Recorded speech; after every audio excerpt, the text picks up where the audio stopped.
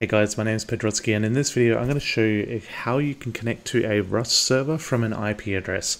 So one of your friends may have sent you an IP to a server, and if you go into play game you'll see that there's no way to actually input an IP address. So we have to do it manually via the console.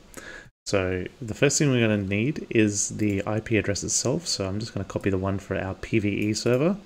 So this is the IP address here. It's just a bunch of numbers, and then it's got the two dots followed by the port. So you need the entire thing. So the IP and port.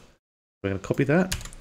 Then we're going to go back into Rust, and just from anywhere, I'd like to just do it from the main menu.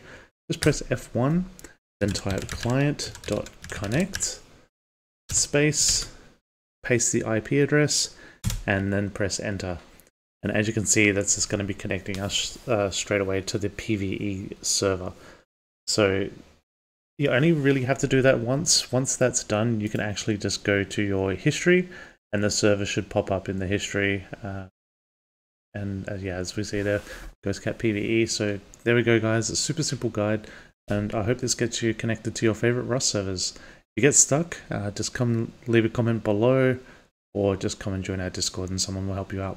So thanks for watching, and I hope to see you in the next video.